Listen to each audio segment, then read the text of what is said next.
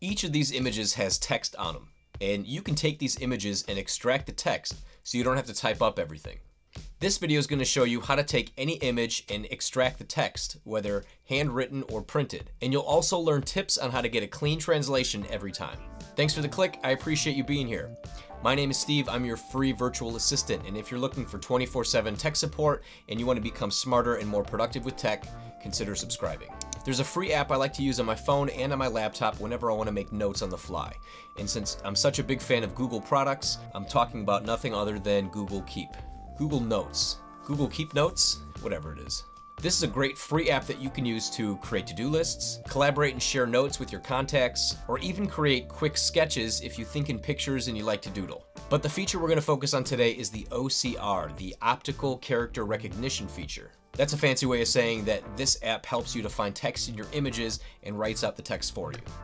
I like that. So of course, technology isn't perfect, so I'm going to give you tips on what to look out for after the text has been translated, and also how to avoid bad translations before you even take your pictures. Here we go. Now you can get Google Keep on your Android or your iPhone. Just look in the App Store or in Google Play. Or you can also go on any web browser to keep.google.com. And of course, you're going to need a Google account in order to access this app. After taking photos of your notes, create a new note. Select the photo icon and then go to the image that you want to upload and select it. Now keep in mind, square images work best here. Sometimes you'll get notes uploaded that look like this and that's not what you want. So in order to avoid this, change your phone's camera settings to use the 1:1 aspect ratio, or use the phone horizontally when you're taking your pictures. Or you can make square images with any photo editing app. I prefer to use canva.com since it's free. Now let's get the text from our photos. Here, this first photo, I'm going to take the big bold text photo and I'm going to click on this menu icon here, and then I'll click grab image text. Now we see that it did a pretty good job of actually getting all the text. It missed these two punctuation marks, the comma and the period.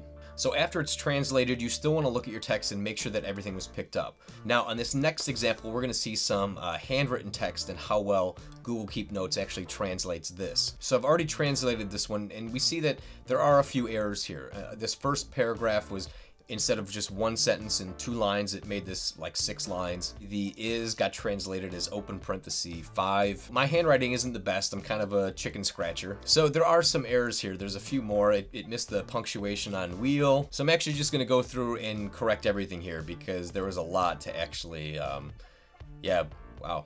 Again, my handwriting isn't the cleanest, So we've corrected all the punctuation, we've gotten it to look pretty good, but again, it took a lot of cleaning up afterwards. So again, it's not perfect, but it does get all the text in there. You might just have to do a little bit of rearranging.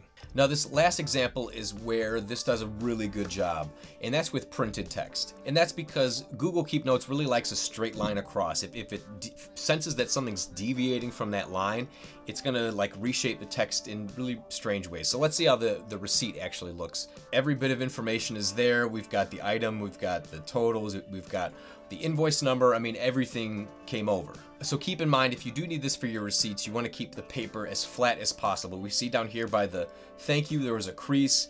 And so what happened was Google Keep Notes actually sensed that, and it kind of messed up the order of thank you, put the U above thank. Yeah, it's kind of weird. So we can just go ahead and fix that if we want, but that's really how you translate your handwritten and printed text. If you found this tech tip helpful, give the video a thumbs up. And if you're looking for more tech support, watch either of the videos on the screen right now.